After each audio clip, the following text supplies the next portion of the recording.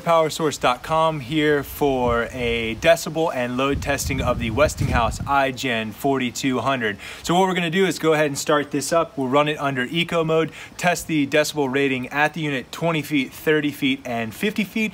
Then we're going to come back and engage a load, which is a 1500 watt heat gun. This is the same load we've used on all the other generators that we've tested, so you can make the comparison between this unit and all the other models that we've tested. And we will retest at the unit 20 feet, 30 feet, and 50 feet for decibel rating, and we will also watch the voltage meter as we engage the heat gun, the 1500 watt heat gun, and watch for the voltage drop. And I also have an amp meter here as well. So without further ado, we'll go ahead and turn this on, and like I said, we are going to be running on eco mode for this test. Before we get started, we're going to go ahead and get an ambient reading.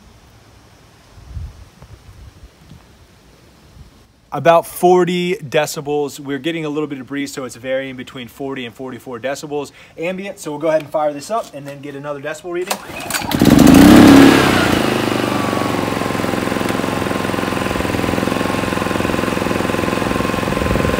85 decibels at the unit, putting out 124 volts, which jives with what we're putting out on the front of the unit. Now we'll go to 20 feet.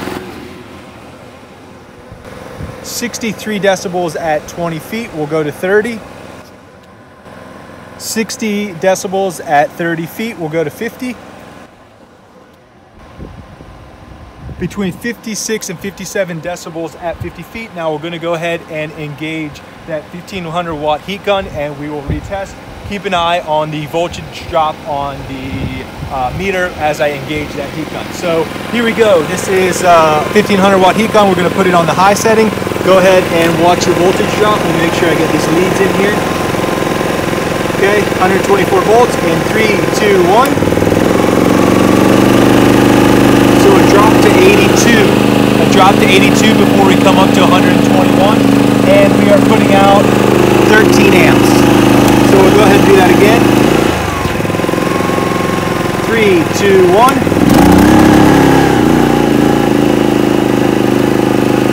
So again, it dropped to about 80 and then back up to 121. Still putting out 13 and a half amps, and we'll get a decibel reading. 89, 90 decibels at the unit, we'll go to 20 feet. 70 to 71 decibels at 20 feet, we'll go to 30. 69 decibels at 30 feet, we'll go to 50. Between 65 and 67 decibels at 50 feet under a load with a 1500 watt heat gun for the Westinghouse iGen4200. Next, we're going to take this generator to our travel trailer and test the electric fireplace, electric hot water heater, the AC, etc. That's going to be in the next video. Thanks for watching, guys. Subscribe, give us a thumbs up. It's what helps us to keep going. We'll be back next time for more video reviews.